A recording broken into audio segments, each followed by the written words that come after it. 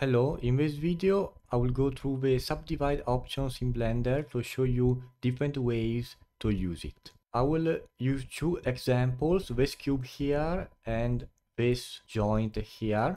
But let's start with the cube. Tab into edit mode. You can find the subdivide option in the edge menu here and then subdivide. You also have subdivide edge ring, which I'll go through in a moment, and unsubdivide. The first method to use the subdivide is to simply select the wall mesh by either using the edge selection mode or face selection mode, it doesn't matter. Then you can go here, edge, subdivide, or you can right click, subdivide. You can choose the number of cuts as well as the smoothness. So this is the usual method.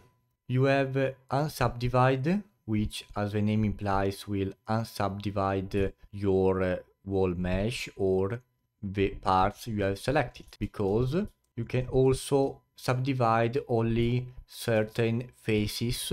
For example, I want to subdivide this face here, so I will go into face selection mode, C for circle selection, and then I will select this wall face, right click, subdivide, and I can choose the amount.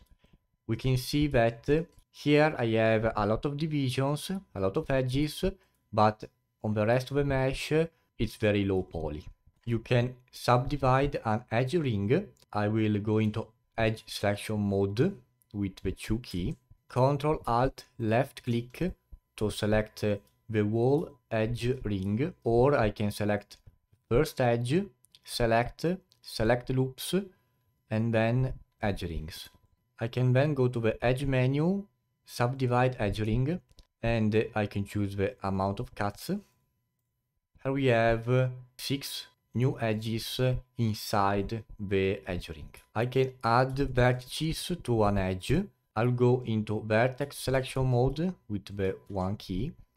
I will select all the vertices that forms this edge. Then I'll right click, subdivide, and as you can see, Blender started to add vertices.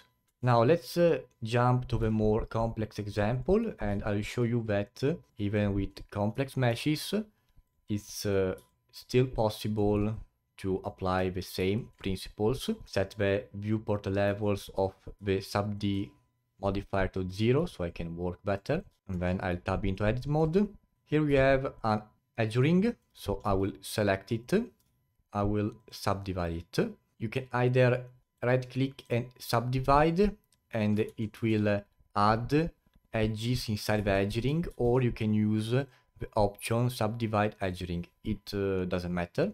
We can of course add new vertices to the selection, so I will select these 2, subdivide, and we can add them to a face. So I will select, for example, this face, subdivide, and there we go. So that's how you use the subdivide options in Blender. I hope you enjoyed this video. If that's the case, leave a like to support the channel, subscribe to stay up to date with the latest contents. If you have any question, comment below, and I'll see you in the next one.